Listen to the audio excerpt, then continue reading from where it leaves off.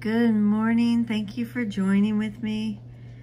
Today we are on day 14, reading in the text of A Course in Miracles. We're reading the edition Foundation for Inner Peace, and we will start with a prayer and a meditation. If you would like to close your eyes and join me.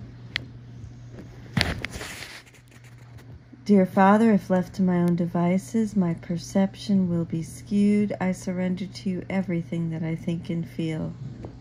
Please take my past, plan my future, send your spirit to redeem my mind that I might be set free. May I be your channel, God, and serve the world. May I become who you would have me be, do what you would have me do, go where you would have me go, and say what you would have me say, and to whom. Dear Father, please enable me to set aside everything that I think I know for an open mind and a new experience in all things today. And so it is. Amen. So now let's start our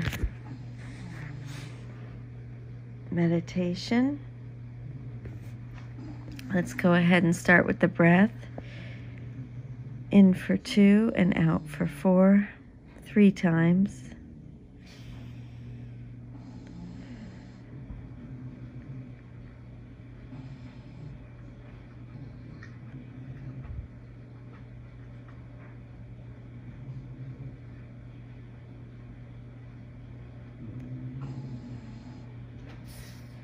And now we'll do the 3x breath, in for a count of 3, out for a count of 6.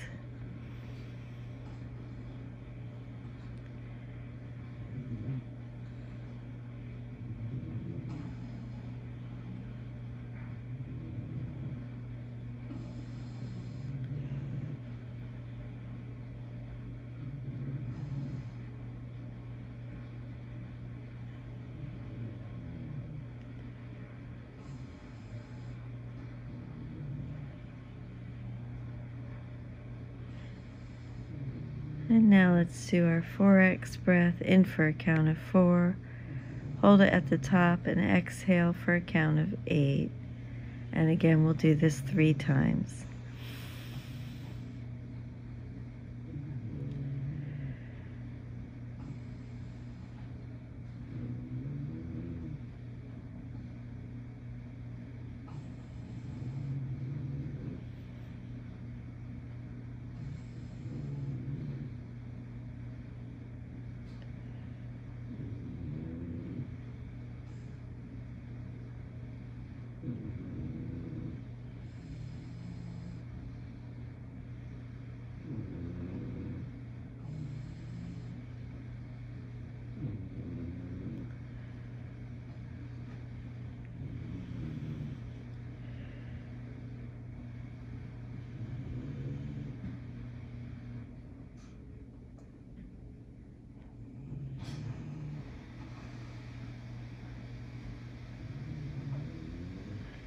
And now let's come to our senses. Go ahead and feel what you feel in your body. Any tension, aches, pains, sensations on your skin. Just notice what you feel in your body.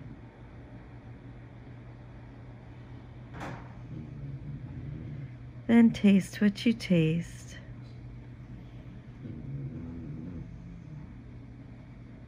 What is it that you taste?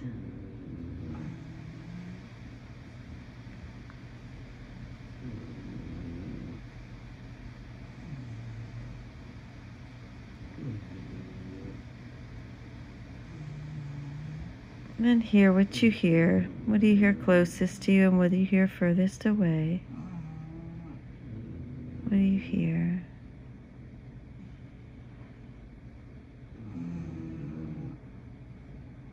With your eyes closed, see what you see through your eyelids. Any light patterns.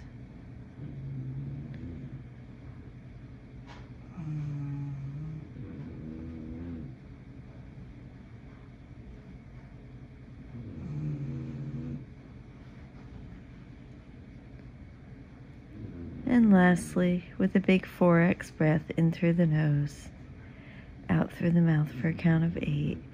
Go ahead and smell what you smell.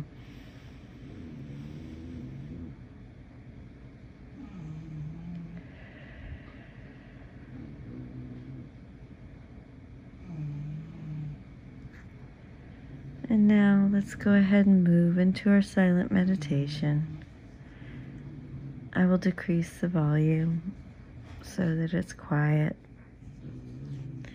Hold on to the mantra. You may use the lesson for today. Lesson 14, God did not create a meaningless world. God did not create a meaningless world. Or use the mantra of your choice. God did not create a meaningless world.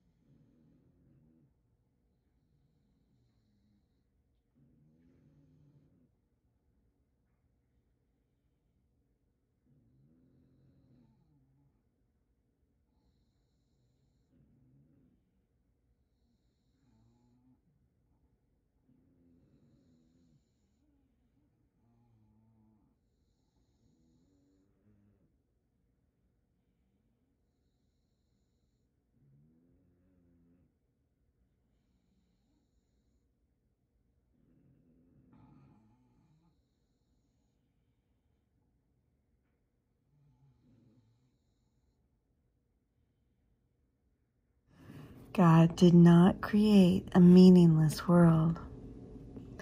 Go ahead and think of 3 things that you are grateful for.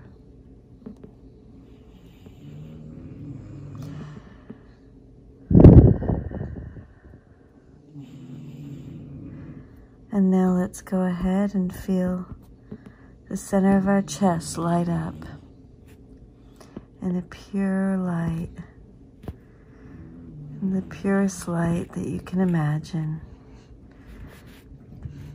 I always imagine my pure light to be with a blue tint, so white it's blue. And then see this light extend out into the world.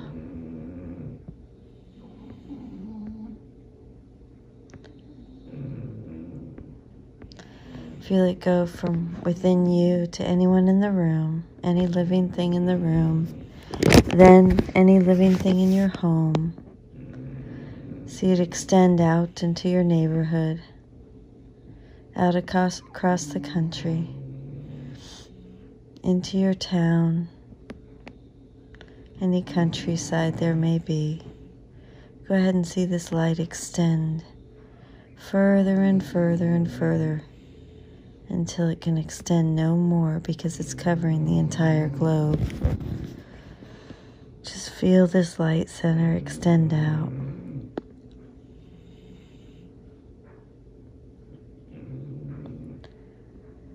Feel it vibrate across the globe in love and kindness.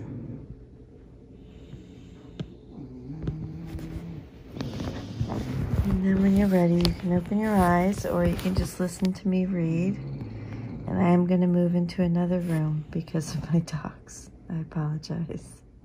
Chapter 2, The Separation and the Atonement, Section 4, Healing as a Release from Fear. Our emphasis is now on healing. The miracle is the means, the atonement is the principle, and healing is the result. To speak of a miracle of healing is to combine 2 orders of reality inappropriately. Healing is not a miracle. The atonement or the final miracle is a remedy, and any type of healing is a result.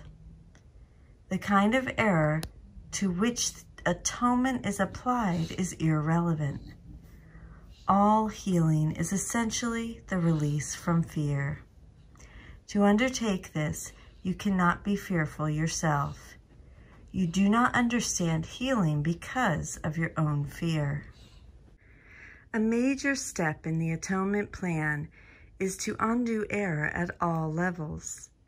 Sickness or not right-mindedness is the result of level confusion because it always entails the belief that what is amiss on one level can adversely affect another. We have referred to miracles as the means of correcting level confusion, for all mistakes must be corrected at the level on which they occur. Only the mind is capable of error. The body can act wrongly only when it is responding to misthought. The body cannot create, and the belief that it can, a fundamental error, produces all physical symptoms. Physical illness represents a belief in magic. The whole distortion that made magic rests on the belief that there is a creative ability in matter which the mind cannot control. This error can take 2 forms. It can be believed that the mind can miscreate in the body, or that the body can miscreate in the mind. When it is understood that the mind, the only level of creation, cannot create beyond itself, neither type of confusion need occur. Only the mind can create because spirit has already been created, and the body is a learning device for the mind. Learning devices are not lessons in themselves. Their purpose is merely to facilitate learning. The worst a faulty use of learning device can do is to fail to facilitate learning. It has no power in itself to introduce actual learning errors. The body, if properly understood, shares the invulnerability of the atonement to two-edged application. This is not because the body is a miracle, but because it is not inherently open to misinterpretation. The body is merely a part of your experience in the physical world.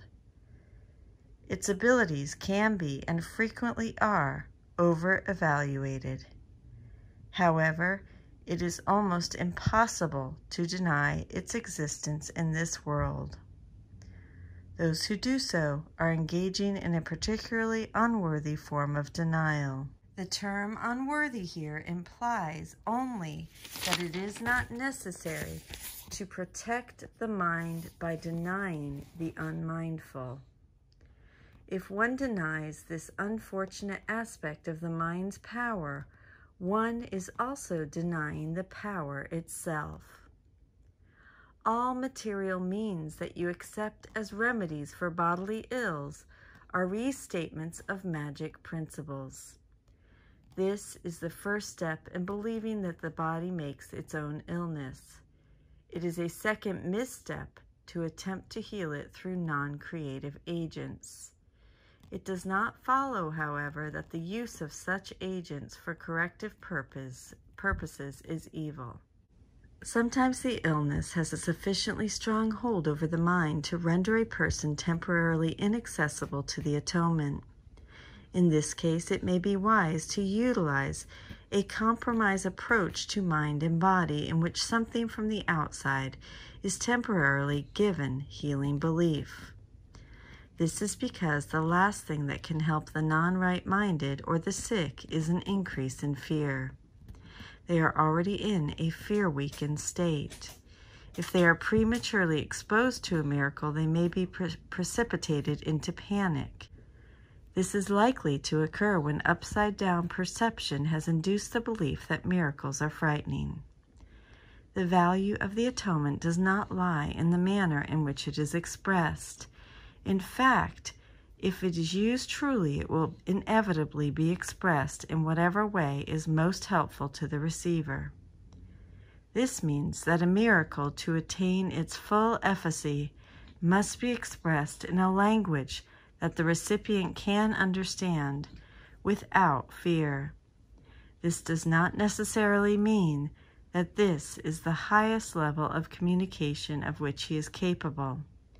It does mean, however, that it is the highest level of communication of which he is capable now. The whole aim of the miracle is to raise the level of communication, not to lower it by increasing fear. I thank you so much for joining me in Chapter 2, The Separation and the Atonement. This is Section 4, and tomorrow we will start Section 5. Thank you so much. Have a beautiful day. Thank you for joining with me.